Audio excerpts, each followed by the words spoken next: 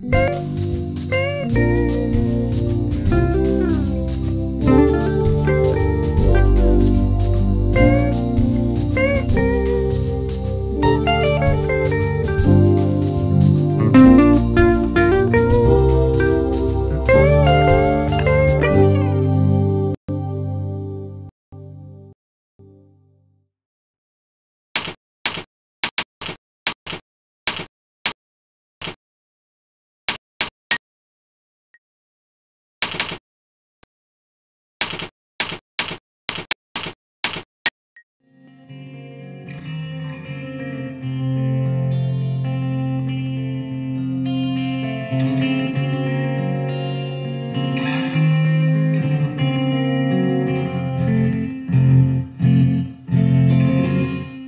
a strange kind of synchronization of events, the same day I received a Got Purpose card in the mail, my best friend Julie started talking to me about this 40-day emphasis thing at her church, focusing on living a life of purpose.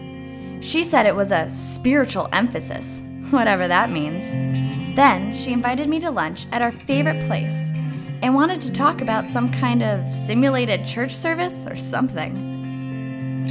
So, tell me about this whole simulation thing.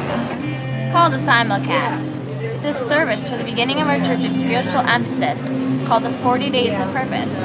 You really ought to go. You'd enjoy it. I'm not really feeling the whole church thing. Kinda, freaks me out. Oh, come on. You're gonna love it.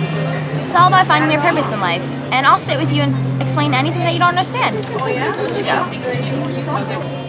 Okay, Jules. I'll go. But don't try to convert me or anything. And so, without me even really knowing it, my quest began to find my life's purpose. I wasn't sure what I would find at any church, but I was willing to give it a try. Jules was a really great friend. What did I have to lose? Not my purpose, that's for sure. That's interesting.